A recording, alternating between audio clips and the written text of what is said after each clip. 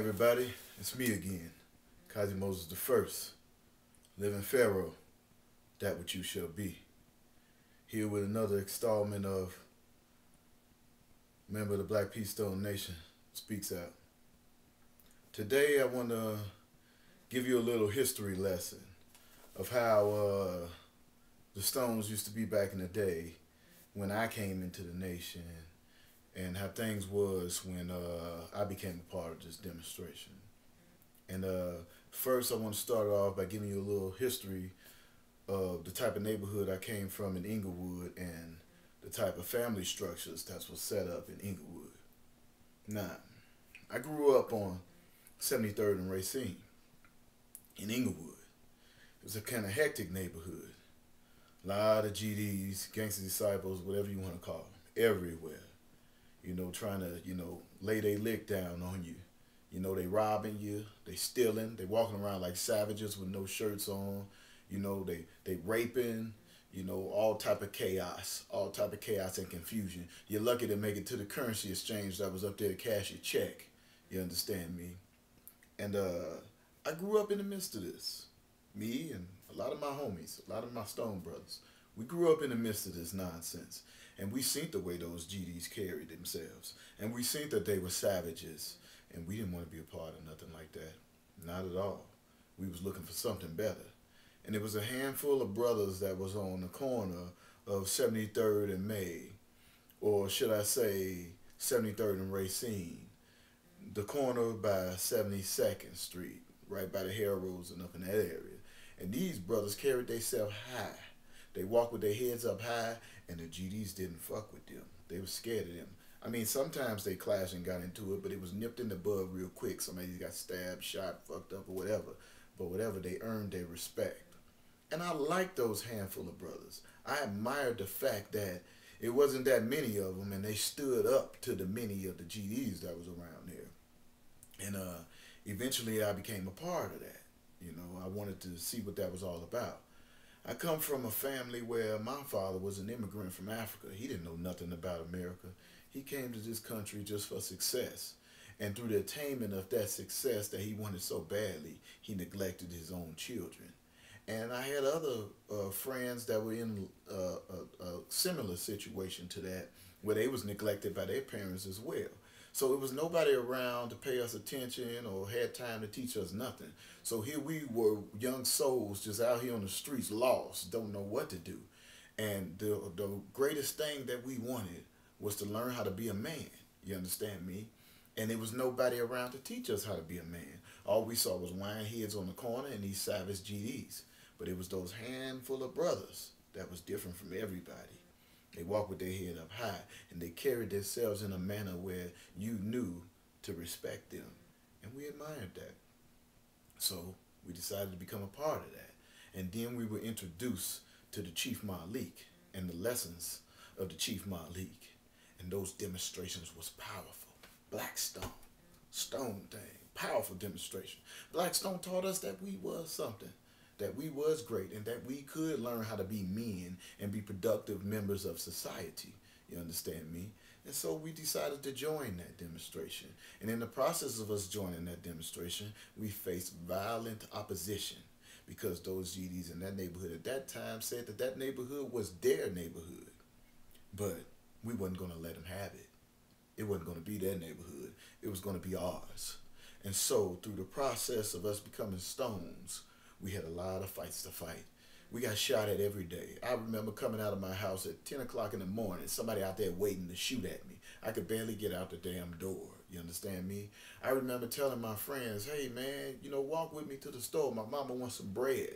But I couldn't go to the store by myself because them GDs was patrolling our hood, jumping out of cars on us, chasing us down with sticks and bats, guns, knives, everything. You understand me? It was hectic times, but we survived because we stuck together. We banded together. We had our meetings regularly every week. We paid dues. We took care of one another.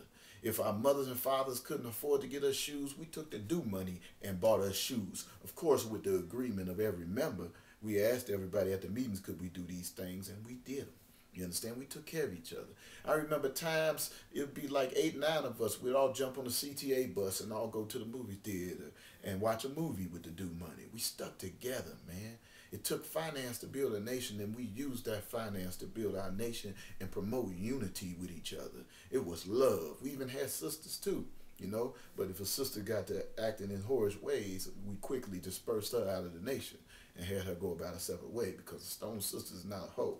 A stone sister is loyal to her man and don't play games. A real stone sister, you can't even look at with folly. She'll check you instantly and put you in your damn place.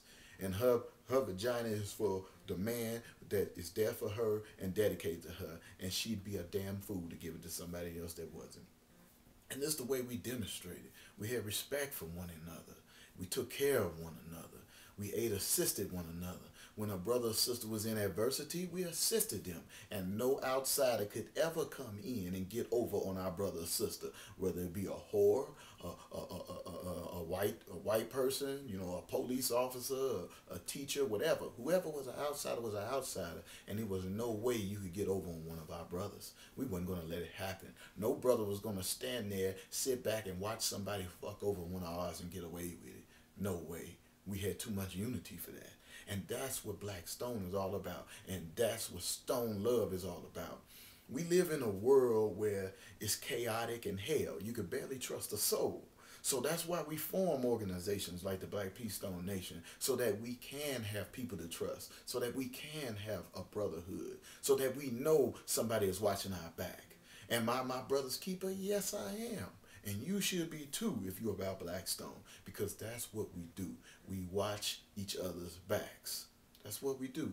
I remember a time where I was driving, you know, I was like maybe 12 or 13. Back in the day in Chicago, you could drive at 12 or 13 because they had a system set up where if you got caught driving without license, you just told the police any name you wanted to. They wrote you a ticket in that name without looking at your ID and expected you to show up to court.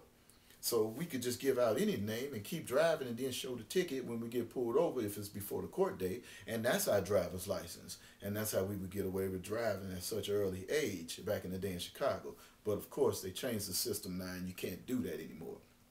Anyway, back to my story. I remember one time I'm driving in my car. You know, I might be 12 or 13 or something. I run into the back of these GDs by accident because the weather was real bad. It was snowing, it was rain and sleet. And the guys in front of me pushed on brakes too quick. I think I was on Halsted, I don't know, maybe 60-second or something. So I'm trying to push on brakes because they pushed on brakes so quick. I run smack into the back of them. Bam! So as I'm running to the back of them, I noticed that, damn, these are GDs. Oh, shit, they gonna kill me. So the only thing I could do was take off on them. So I took off on them. They chasing me down Halsted and everything. They finally catch me up at a light on like maybe 57 in Halsted or something. So I'm stuck at the light and I can't go nowhere. So they jump out the car on me. They get to hitting me all in my face, telling me to get them the keys. You ain't getting shit. I'm 13 years old. I ain't giving you shit. These grown men, 25 to 27, they punching on me, still on me. I'm fighting back. I ain't letting them get my keys. One of them reach over in the car while I'm fighting another one and pop my hood. He start tearing my spark plugs out and shit. Whole messed up situation. So anyway, I'm fighting these like 3 GD dudes in their 20s and I'm like 13. You see what I'm saying? I'm fighting these dudes. They trying to take my keys. I ain't letting them get the keys. So I get out the car. I open up the door, hit dude with the door, get out the car. They chasing me down Halsted, but I'm steady swinging, fighting, fight a little run, fight a little run. The police end up coming. We all get locked up. You feel what I'm saying? Now, I ain't no snitch or nothing like that, so I don't even want to press charges on these cats. You know what I'm saying? We'll handle this shit on the streets because this is the way it go, and it's the life I was living at the time at 13. So fuck it. You understand me? So the police officer pulled me in the station. This is 61st and Racine, the old police station in Inglewood that was on 61st and Racine. They pulled me in the station, and they one officer tell the other one, "Oh, go ahead and leave out. I'll handle this." So I stay in the office with the one officer, and he say, "Hey man, you Blackstone, ain't you? I see it. I can tell." And I was like, "Yeah, I'm Blackstone." He like, "I'm Blackstone too." He like, "Don't worry, I'm gonna get you your car back and everything." He like, "Man, you want to press charges on these guys?" You know what I'm saying? I'm like, "No, I don't want to press charges." He like, "All right, cool. Then we'll let them go on about their business." I'll write you up a little ticket, but I'll get you your car back and everything, and you'll be straight. And he was like, man, it's nothing but stone love. The police officer guy told me he was from Foster Park. I'm like, man, stone love. He gave me my car back and everything. This the type of stones we had back in the day when I was coming up in this thing in the early 80s and the early 90s. You understand me? This the type of unity we had. Now, that police officer didn't even know me, but the fact that he knew I was a stone, he straightened everything out for me and even got my car back, knowing that I'm driving bogus without a license and all of that. You understand me? This is the type of stones that we need back into this world. You understand me? Because that's stone love, and that's what Black Stone is all about. And this is what we need, stone love. You understand me? And this is just an example, me letting you know how we used to be and how we need to be again, if not better than this. You understand me? Now, I got a few topics that I want to address to the nation. You understand me? And this is some serious stuff that I want to lay down on you. So get ready. If you got to watch this video 2 or 3 times, do what you got to do. But for the record, get a drawing out of this, and I hope it give you some inspiration to be a better stone than what you are now. You understand me? Now, back in the day, I remember it was certain older stone brothers that I would go over their house, and they were masters. We had karate masters. We had all type of brothers. Brothers all had their special thing that they was a master of that they could help you with. It was a community all over the city of Chicago. If you needed to see a doctor, we had a doctor for you. If you need to see a psychiatrist, we had a psychiatrist for you. A counselor for you. And on and on and on, etc. You understand me? And this is the way we have to have it again, because this is the only right way to be. We messed up by letting what these other organizations do conflict with what we trying to do. You understand me? We don't need to focus on what they doing. We need to focus on what we need to do. You understand me? And the main thing Stones had more than anything was discipline. You understand me? You could bring the most stupidest hoe around us, you know what I'm saying, that want to fucking suck everybody, and it'll always be a brother to say, man, I'm not touching that nasty ass bitch. There's all type of females out here. I ain't got to touch nothing that everybody else touching. You understand me? This is the type of brothers we had. We had discipline. You understand me? We had brothers with intelligence, brothers that knew how to fix problems and solve situations, not idiots that come in and make problems and situations worse. You understand me? Now, a lot of brothers got a problem with this mama and daddy's boy syndrome, where they like this comfort of their mother and father, the one that's weak enough to keep giving to them, even though they keep slapping them in the face. What I want to let you know is that that's not the nature of a stone. We don't depend on our mother and father if we are grown adult. We go get out and make shit happen, whether we got to get a job, hustle, or whatever. We going to be industrious and make it happen. We're not going to depend on our mothers and fathers for the rest of our life till they die. And then when they die, we don't know what the fuck we going to do. You understand me? That's weak shit. That ain't no stone. A stone is solid and firm. We ain't about weak shit. We make shit happen. Okay, we innovators. We go out and get something. We don't hide in comfort zones. We go build something new. We are builders, not destroyers. We go build something instead of stand up, milking somebody and depending on them forever until they die, and then we stuck looking stupid. You understand me? It ain't what we do. It ain't our nature. And so I'm telling you, brothers, to develop the mind and the concept to not be something that weak, to be stronger than that. Show your mother and fathers that you can help them. Go out and get something and help them pay the bills. Help them put food on the table. Help them take care of your little brother and your little sister. This is what a black stone does. A black stone is upright, independent, and fearless, who care for their loved ones and follow the Chief Malik and the Prophet Noble Drew Ali to a destiny which is not uncertain nor unknown. You understand me? This is what we do. Now, the next thing I want to talk about is this hater stuff. I'm going to keep talking about that because I see so many brothers and sisters on this hater shit. But if you're a hater, be strong enough to admit that you're a hater instead of being in denial about it. Admission is the first step to recovery from being a hater. You understand me? And I already elaborate on being a hater on so many other videos. I don't even have to keep touching the topic of something like that. So that just probably be the last time I really elaborate on it, unless brothers ask me questions and want me to demonstrate about a little something more. Now, one thing about a stone is we are not arrogant, okay? And we are not big-headed. We don't think we're smart because we have the intelligence to understand that once you think you're smart, who else can teach you something? You understand me? The Chief Malik taught us to be the message that we bring, and he taught us to demonstrate 360 degrees of knowledge, wisdom, and understanding. So if we're going to be the message that we bring, we have to be real. In other words, Chief Malik told you to be real when he told you to be the message that you bring. So be real. You see what I'm saying? Don't be a fake. Whatever you say, do it. Live up to your word. Even if you don't want to, you shouldn't have said it. So since you said it, live up to it. You understand me? That's what you need to do. You understand? And we ain't never smart, because once you think you smart, you're the biggest dummy in the world, because can't nobody else teach you nothing because you think you smart. So let's be humble, brothers and sisters, and let's be humble about everything that we do so that we can keep learning and keep growing and demonstrate the 360 degrees knowledge of wisdom and understanding. You understand me? Now, when it comes to bullshit, every brother and sister is supposed to be like the bull. Drop the shit and run. You understand me? So when it comes to bullshit, be like the bull. Drop it and run the fuck away from it. Because we ain't got time for bullshit. We on building things. We on making things better. Just building up communities, helping the people. You know what I'm saying? Teaching people how to be better than what they really are. When we see a problem, we correct them. That's what we do. We rangers, man. What you think a ranger is? We policing shit. But we ain't policing shit for a paycheck. We policing shit because in our heart, we about the upliftment of fallen humanity. We are the leaders and teachers. So this is what we must be about. You understand me? Now, a goofy nigga will waste his time trying to figure everybody else out instead of himself.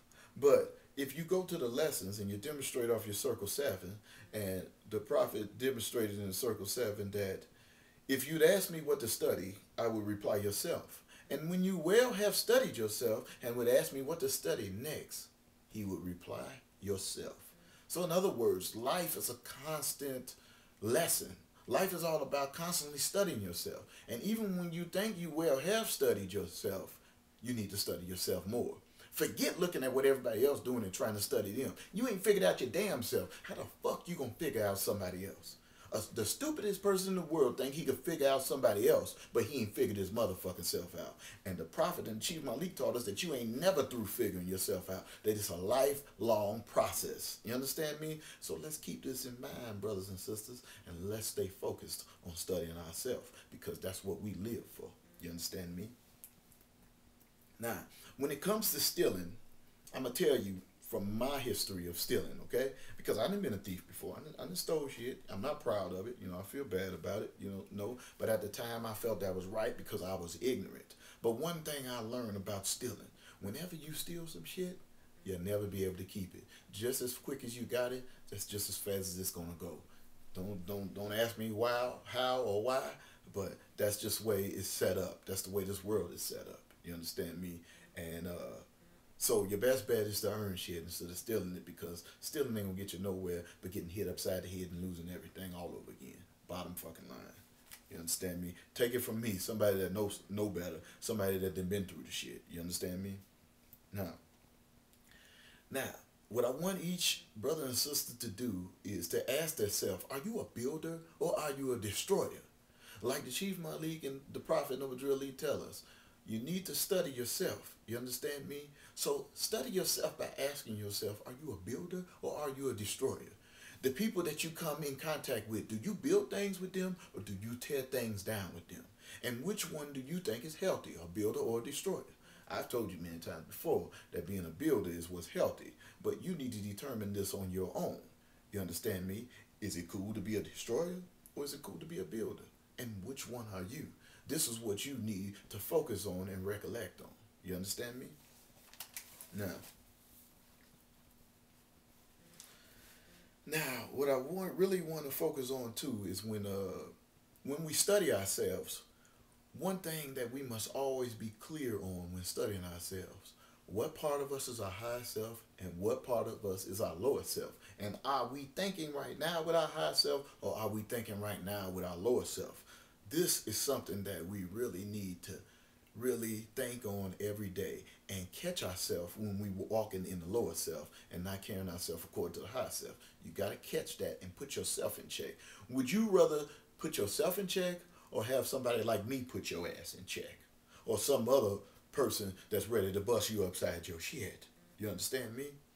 I think you'd rather like to put yourself in check than to have somebody else put you in check. Because there's all type of people out here that ain't got no problem with putting their hands on you if you done made them feel threatened. You understand me? So let's focus on putting ourselves in check instead of letting somebody else put us in check. You understand me? Now, another thing, never let a bitch get in your head, because a bitch gonna always betray you and stabbing you in your back quicker than your brother or your sister will. You understand me? Let's always keep this in mind. You know, it's a lot of scandalous, dirty ass bitches out here, and that's another reason why we need each other, because you never know what somebody's doing behind your back, and your brother and sister gonna come forward and let you know what's going on behind your back. You understand me? And that's even more of a blessing to you for having brothers and sisters like that that care enough for you to let you know what somebody is doing behind your back who you think you can trust. You understand me? So let's keep that in mind also. You know, that's another good reason. You understand me? Now let me get back to the ranger topic, because all of us are rangers, and let me give you a drawing of what being a ranger is to me, and how I feel about it. You understand me? Now, to me, a ranger is like a policeman. You know, a ranger accepts the responsibility of being like the police, because it's his duty and obligation to correct you and put you back on the righteous path. You understand me? So being a ranger is a great responsibility, because you are a fundamental part of society. It's your duty and obligation to help people better themselves and correct themselves. We do this for the upliftment of fallen humanity, and that's what we do. We help people. You know, that's what Stones always did. We always help people. We helped our communities, all that. Somehow we started falling off and losing track of who we was, and started being a little unsuitable and unprofitable to society and our neighborhoods and communities. But now we need to get back on that page and start being back a productive member of society and the community, and put things back on the righteous path and help people be where they're supposed to be. You understand me? Now, when a ranger tells you he's with you, rest assured that a ranger is going to have your back and be there for you regardless. And nothing will get in the way of him having your back and being there for you. And that's what a ranger does. A ranger's word is everything. When a ranger tell you that he there for you, and if anybody doing anything for you, he'll get them, he going to get them for you. Because that's what a ranger do. And his word is bond. He got your back regardless. You understand me? That's a real ranger. You understand me? And these are the people that are in this nation. You understand me? Now, let's see. What else do I have to talk about? Okay, all right. One last thing I want to address to you, brothers and sisters. Okay. By us being in the Black Peace Stone Nation, we understand that the human family is one system, and all of us are connected. You know, and I have evidence to prove to you that all of us are connected. Yeah, even the European, even the enemies, even if somebody that's against you is connected to you. And the evidence that we are all connected is, all you got to do is yarn. Whoever you yarn in front of, they're going to repeat the same act you just did. And that's proof right there that the human family is one system and that we are all connected. And by us being members of the Black Peace Stone Nation, it's our duty and obligation to carry ourselves in that like manner. You understand me? And to keep this knowledge in our mind and carry ourselves as if, you know, we are all connected. We are for the betterment of the human family. You understand me? And this is the way we must carry ourselves, and this is the way we must act. No savagery, no bullshit. I'm sure we can't change overnight, because I didn't change overnight. It's a gradual process that we must keep up and stay focused on.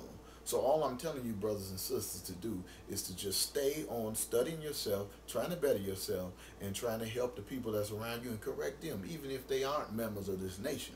We still are the role models and the example for society, the community, and all governments of the world. You understand me? Because we are the keepers of the 5 highest principles known to man: love, truth, peace, freedom, and justice. And this is a great responsibility. You understand me? So therefore, you must wholeheartedly accept it and keep up with it and believe in it and be the living example, the message that you bring to everybody, the world, and all the masses. You understand me?